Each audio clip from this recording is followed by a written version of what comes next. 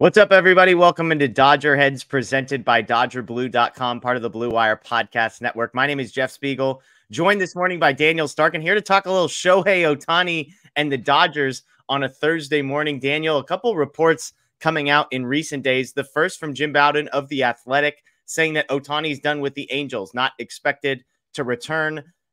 You and I would both say take the Jim Bowden report with the largest grain of salt, but it is. Yeah. Dylan Hernandez from the LA Times also reporting that the Dodgers remain very interested in Ohtani and basically lays out the case for why the Dodgers are the most likely logical destination, both from the Dodgers perspective, but more importantly from Ohtani's perspective. So as you look through the reporting about Ohtani, who has a torn UCL, not expected to pitch next year, but theoretically could hit, what do you make of all this? Is this just nonsense, or is there a little bit of fire here where there's smoke?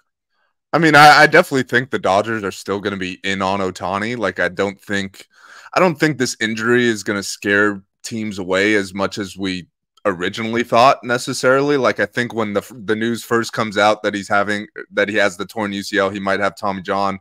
It's like, whoa, like this is going to cost him so much money. No one's going to want him anymore. And now that a few weeks have passed, I think we've all realized that, hey, even if he doesn't pitch for a year or even two, it's still not the end of the world. He's still going to be able to hit. He's still incredible. He's still great from a marketing perspective. Like, he's still a winning baseball player. So I definitely think teams are still going to be in on him. I definitely think the Dodgers are going to be in on him. This has been almost a decade-long pursuit at this point for the Dodgers, like going back to when Shohei was in high school. And if they're able to get him for a little cheaper because of this injury, then who knows? It could end up being a blessing in disguise, just because we all know he's probably going to sign a long-term deal here, probably 10 years. So if you lose the first year of that, it's definitely not the end of the world. And you're definitely still going to see the long-term benefits of having Shohei Ohtani. So I definitely think it makes sense that the Dodgers are still going to be in on him. I don't get to say this very often, but I do think Dylan Hernandez laid out a very good case of why the Dodgers make the most sense. So I do think that was one of his better articles. But I think going back to the Jim Bowden thing, I don't know if anyone really knows what Shohei wants, and that's the big wild card in all of this. I think we'd all like to believe that he's leaving the Angels just because he's been there so long and has literally never played in the postseason. But at the same time, it's an organization that he's comfortable with. So I don't think anyone really knows what he wants, and no one will know until we get that news in December or January, whenever it is that he's signing with whatever team.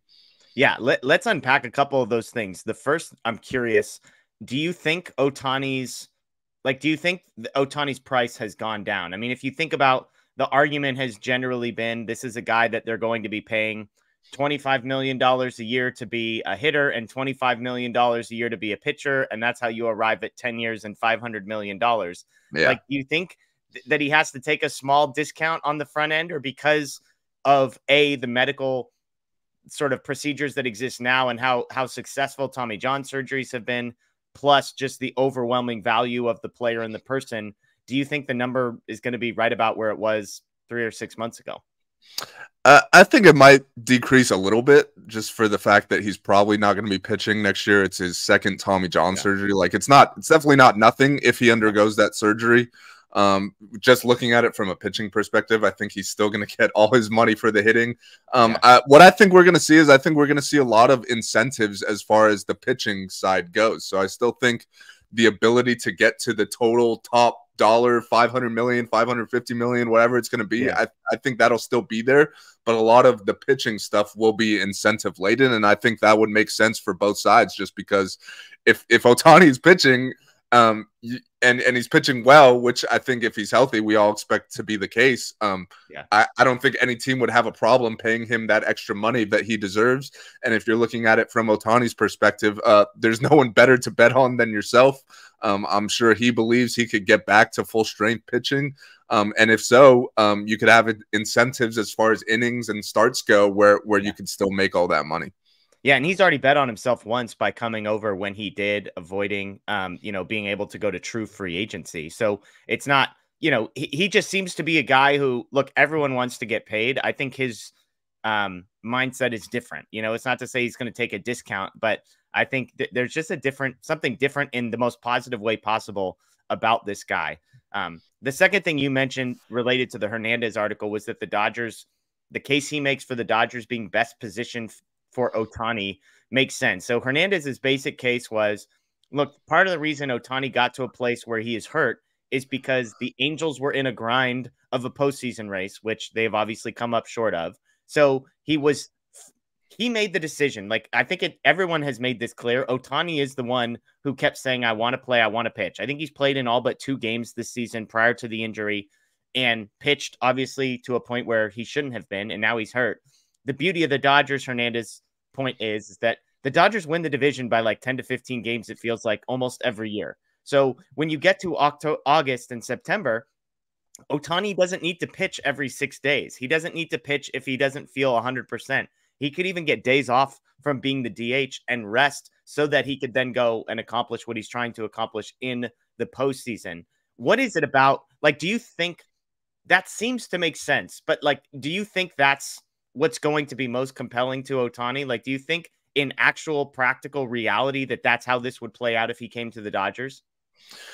Look, I know if I was Ohtani, it would make all the sense in the world. I think Dylan made a great point where on the Angels, you're fighting for a wild card spot. Yeah. They're not even in that position anymore, but all season, that's kind of what they were fighting for. And yeah, like you said, Ohtani played basically every game and he carried that team for months. And Mike Trout's been out. Anthony Rendon's been out. He's had no help whatsoever. And that's probably why he got to the point he did where he's just worn out and injured. And on the Dodgers, that's just not going to happen. Like if you look at, just from a pitching perspective, we know the Dodgers are going to need starting pitching, but at the same time, they're more looking for that top end starting pitching. Like the depth is there. If you look organizationally, like the Dodgers have so many young pitchers that are coming up. And especially when you look at it from Ohtani's perspective, he's not going to pitch next year. So you're looking at, 2025 and beyond. Yeah. By then, all these prospects the Dodgers have will be big league ready. They're going to have a ton of depth. He won't have to pitch every 5 days and DH the other 4. Like he'll be able to get days off. He could pitch once a week if he wants. I think, looking at where he's been injury wise, he's had a few different things over the years. And as he gets older, he's going to want to stay fresh. Obviously he's going to be signing a long-term deal. So you're going to, as an organization, you're going to want, to keep him fresh and do what's best for him long-term. So I think if you look at it from that perspective, the Dodgers are the best option. But I don't know if he's going to be looking at it from that perspective. Like you said, Ohtani is a very unique individual. No one really knows what he wants. Like, I feel like there's some people have thrown stuff out there, but who knows if any of it's true or not. I don't know if anyone has a direct line to Ohtani. So we'll see. But I think if just looking at it from a logical perspective, the Dodgers make all the sense in the world. Yeah, we know what was important to him the last time around, which was, all the reports say he wanted to be on the West Coast. And that there was a bunch of different factors as to why he ended up choosing the Angels. You hope that's the case. I mean, the good thing for the Dodgers is if Ohtani's number one priority truly is winning baseball games and winning a championship, look at the other teams that are options. Hernandez laid out, hey, the Braves are probably the only team in all of baseball that can rival the Dodgers as far as continuous success. There's no chance that the Braves are signing a $500+ million contract to Ohtani. Like, just go back and see what they did with Freddie Freeman, and that will tell you everything you need to know about how they feel about spending that money. You've got the Mets who want to spend all the money in the world. Well, guess what? They just tore down their roster in the middle of the season and traded it for a bunch of guys who are like 3 years away. They have no real pathway to being successful next year or potentially even the year after that. The one team that I think is the real sleeping giant here is the Mariners, because the Mariners are on the West Coast. We know the Ichiro factor and sort of just the relationship that Japanese fans have with that city. Ichiro loved it. They were successful, but also they've got Julio. They've got young talent there. I think it would be more of a risk because you're again going to a team that, like the Angels, hasn't won anything or been sustainably successful. Obviously, a team like the Rangers has been throwing crazy money around. Could Ohtani end up there with Corey Seager, everybody's favorite, former Dodger? It'll just be really interesting. I mean, I think it's fair to say, even though we're a Dodgers podcast and this is going to seem like a total homer comment, the Dodgers make the most sense in the world because by all accounts, they're not going to be afraid to spend the money. as a city, as a team in Los Angeles with a huge market and a huge international community, they can connect with and probably maximize the marketing value of having Ohtani in town. They have the history of international players. You pick any nationality, and the best guy who's ever played from there outside of like Ichiro has probably been connected to the Dodgers at some point. They've got Fernando, they've got Hideo Nomo, they've got Chan-Ho Park. They just have a tradition of that sort of thing. And so I think all these pieces line up on top of they're going to be successful. Like this team is set up to win sustainably forever. Mookie Betts is here for another like 8 years. Freddie Freeman is here for another 4 or 5 years at least. And then you've got the pitching. You mentioned it. The Bobby Miller, Emmett Sheehan, Ryan Pepio, Kyle Hurt, all these guys, Michael Grove that are under contract. Even Dustin May and Tony Gonsolin under contract for a number of more years. And so you add it all together, and I'm not saying it's for sure a slam dunk that's going to happen, but I don't think it's crazy to think that the Dodgers are the clear favorites for Ohtani. Yeah, and one thing that neither of us have even mentioned yet is the fact that he already plays in Southern California, so it's not like it would be some huge move for him. He could even stay in whatever house he's living in now. He could stay there. I know he's very comfortable in Orange County. He's enjoyed his time with the Angels outside of the non-winning part. Like he's enjoyed his overall experience. So that's, I mean, he wouldn't even have to do any moving. It would just be a little bit longer of a commute, but there's ways to work around that as well. Well, and especially since the Angels are in Los Angeles, right? Like, I mean, that's what they try to tell us. So it's the same city. So, well, let us know what you think. Again, Bowden says that Ohtani is done with the Angels. Dylan Hernandez says the Dodgers, despite the torn UCL, remain incredibly interested, according to his sources. So a huge story, obviously, one that will sort itself out once the season ends. Lots left to do for the Dodgers, who are trying to lock up the division and get ready for the postseason. But this is the story that's going to be lingering for the next couple of months. It'll be the background noise to the postseason that comes. And, if the Dodgers are successful or if there's failure involved, this is the one that's going to get louder and louder and louder. That is Daniel Starkand. My name is Jeff Spiegel. As always, thanks for joining us.